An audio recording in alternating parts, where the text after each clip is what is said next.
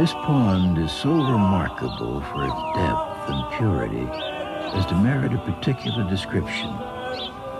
It is a clear and deep green well, half a mile long and 1 3/4 in circumference, and contains about 61.5 acres.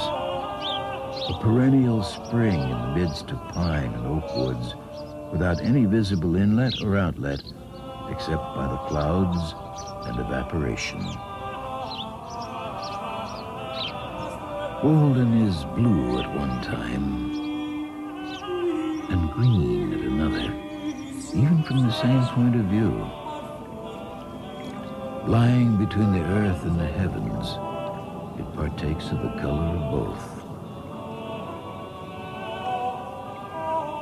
The water is so transparent that the bottom can be discerned at the depth of 25 or 30 feet. Paddling over it, you may see many feet beneath the surface the schools of perch and shiners. The shore is composed of a belt of smooth, rounded white stones, like paving stones, excepting 1 or 2 short sand beaches, and is so steep that in many places a single leap will carry you into water over your head, and were it not for its remarkable transparency, that would be the last to be seen of its bottom till it rose on the opposite side. Some think it is bottomless. Perhaps on that spring morning when Adam and Eve were driven out of Eden, Walden Pond was already in existence, and even then, breaking up in a gentle spring rain accompanied with mist and a southerly wind, and covered with myriads of ducks and geese. The pond rises and falls, but whether regularly or not, and within what period, nobody knows. Or, as usual, many pretend to know. This rise and fall of Walden at long intervals serves this use at least. The water, standing at this great height for a year or more, though it makes it difficult to walk around it, kills the shrubs and trees which have sprung up about its edge since the last rise, pitch pines, birches, alders, aspens, and others, and falling again, leaves an unobstructed shore. For unlike many ponds, and all waters which are subjected to a daily tide, its shore is cleanest when the water is lowest.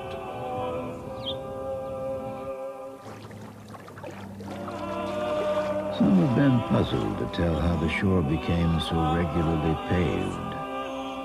My townsmen have all heard the tradition that anciently the Indians were holding a powwow upon a hill here, which rose as high into the heavens as the pond now sinks deep into the earth. And they used much profanity, as the story goes, though this vice is one of which the Indians were never guilty. And while they were thus engaged, the hill shook and suddenly sank, and only one old squaw named Walden escaped, and from her the pond was named.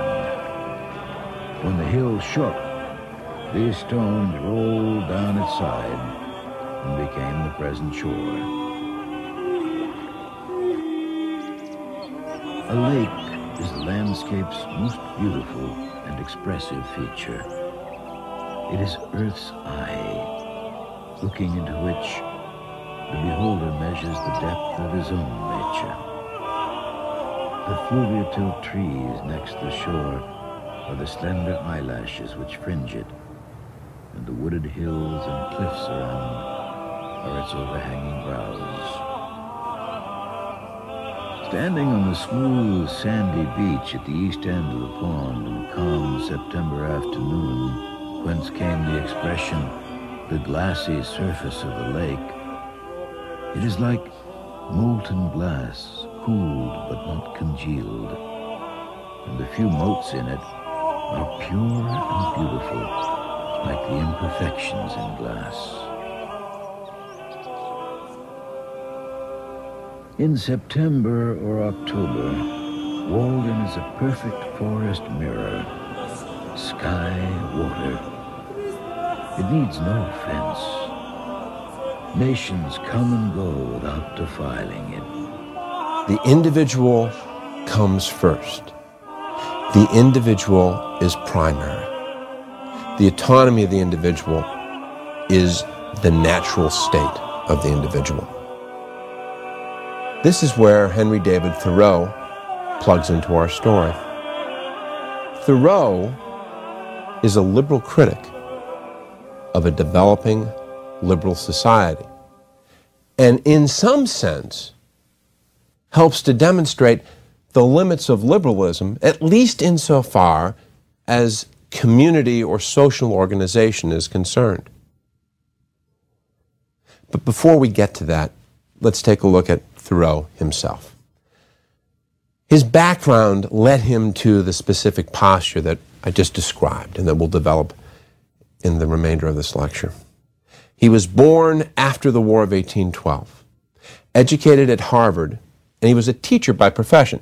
But he lasted as a teacher only a few months because the school in which he taught required teachers to use corporal punishment. And he refused to strike a child, a student. The community wanted him to. He said he couldn't. It violated his conscience, and so he left the teaching profession. And then essentially became a writer.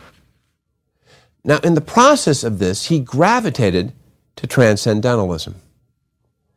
And his guru, if you were, is Ralph Waldo Emerson. Transcendentalism is extraordinarily complex, multifaceted, and very difficult to summarize quickly. So I am going to summarize it quickly, realizing that this summary is thin at best.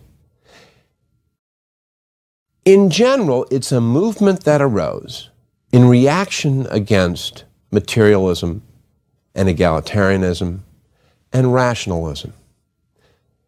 Some people put it in the context of the romantic reaction of the 19th century to the Enlightenment.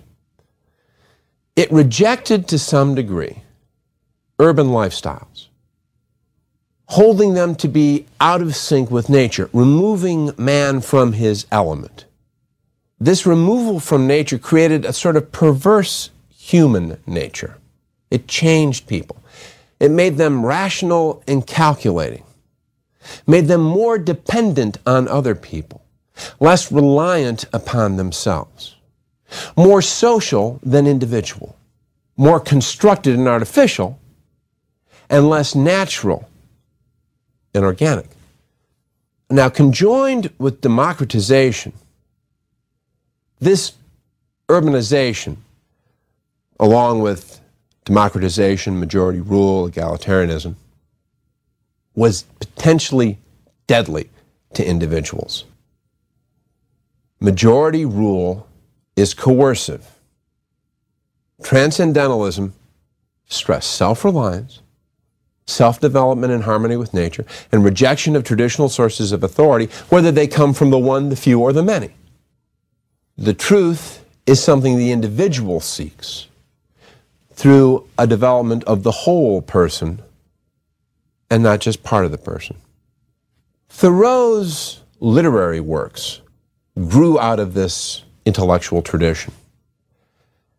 In fact, Walden, which was published in 1854, is an ode to the simple life, living in concert with nature.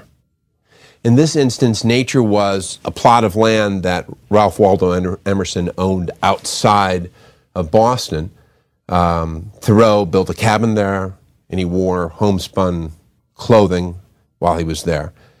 But it was Emerson's property, and it wasn't particularly far outside of Boston. In fact, Thoreau used to walk to his mother's house for dinner on most Sundays. So he's not out in the middle of the wilderness, but he's not living in Boston either.